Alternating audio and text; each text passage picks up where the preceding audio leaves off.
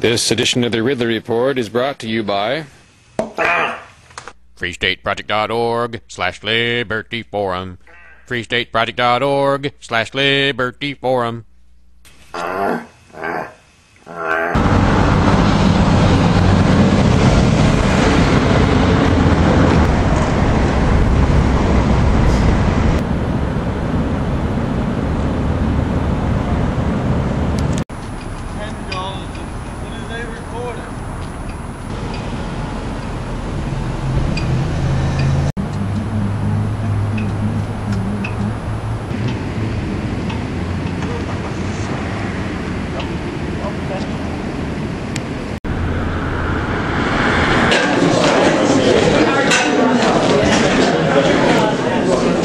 Three for $10, $5 each.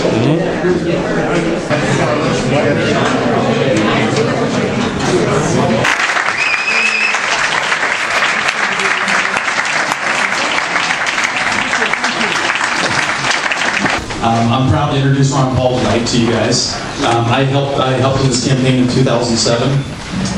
Welcome Dr. Ron Paul.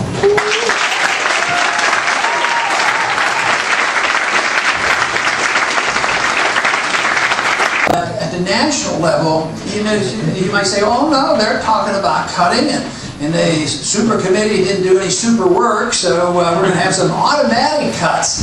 But there are no cuts. This is what we have to understand. They have what they call baseline budgeting, that they have a steady increase forever. And if you cut the increase a little bit and not increase the budget quite as much, they get hysterical because it's a cut. It isn't a cut. The $1 trillion you're talking about is a cut, and I think that's what is necessary. And you won't get economic growth back again until you recognize this and you get rid of the debt. You have to liquidate the debt, and you have to liquidate what they call malinvestment. That is, when a business community is deceived by artificially low interest rates by the Federal Reserve, what tends to happen are bubbles are built and overbuilding occurs. Maybe too many houses are built and too many hotels and shopping centers. And you have to clear that market. And the sooner you clear it, the better. I'm going to add to that, cutting spending and cut where it's most easily to cut, and that to me is overseas. Safety for us. So I think we got into trouble even before 9/11.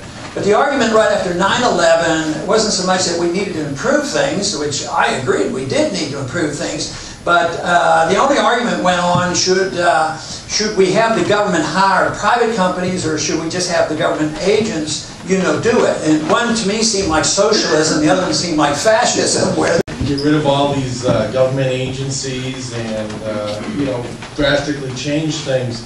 And through the years, a lot of people, either good or bad, have come to, they need these jobs, and it is an industry in itself, or big bureaucracy, and it does support a lot of people, a lot of jobs, and it's part of the economy.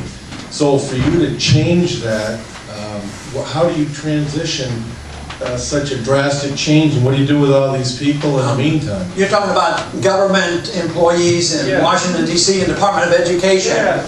Well, in the military, we don't need as many people in the military, but I bring them home, let them spend their money at home, which would be an economic boom, but there would be attrition with all these organizations, but some would be laid off.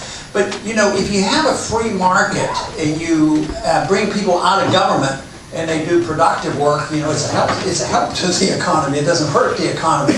And the one example that you can think about and not be fearful of having people coming out of the government and go into the marketplace, if you have a healthy economy. It was after saving $1 trillion. All right, that's a good question.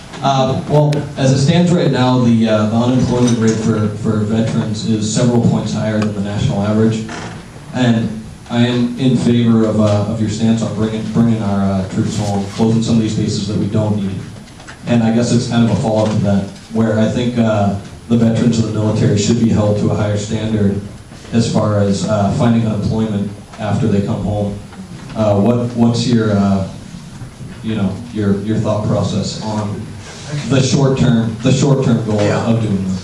You know, once again, I have a great deal of sympathy for your suggestion.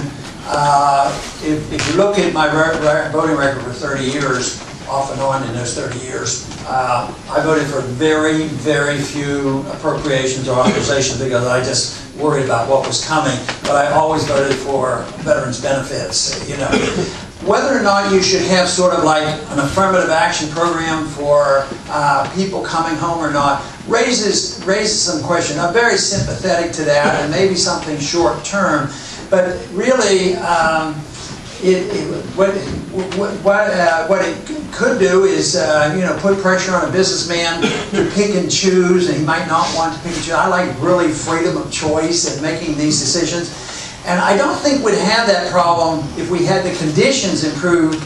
Like, our conditions are much worse today than they were after World War II. Finally, we had corrected so many mistakes, and there was a lot of needs, and there were plenty of jobs. I'd much prefer that to be worked out, you know, voluntarily.